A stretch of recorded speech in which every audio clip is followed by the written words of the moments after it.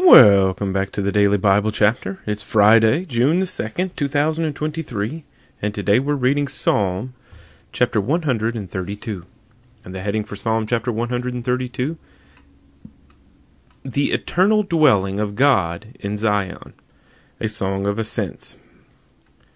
Lord, remember David and all his afflictions, how he swore to the Lord and vowed to the Mighty One of Jacob. Surely I will not go into the chamber of my house, or go up to the comfort of my bed.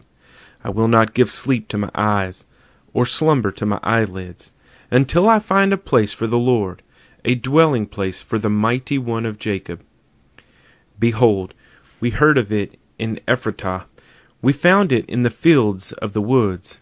Let us go into his tabernacle, let us worship at his footstool.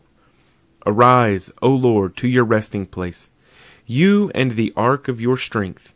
Let your priests be clothed with righteousness, and let your saints shout for joy. For your servant David's sake, do not turn away the face of your anointed. The Lord has sworn in truth to David, he will not turn from it. I will set upon your throne the fruit of your body. If your sons will keep my covenant, and my testimony which I shall teach them, their sons also shall sit upon your throne forevermore. For the Lord has chosen Zion, he has desired it for his dwelling place. This is my resting place forever. Here I will dwell, for I have desired it. I will abundantly bless her provision. I will satisfy her poor with bread. I will also clothe her priests with salvation, and her saints shall shout aloud for joy. There I will make the horn of David grow. I will prepare a lamp for my anointed.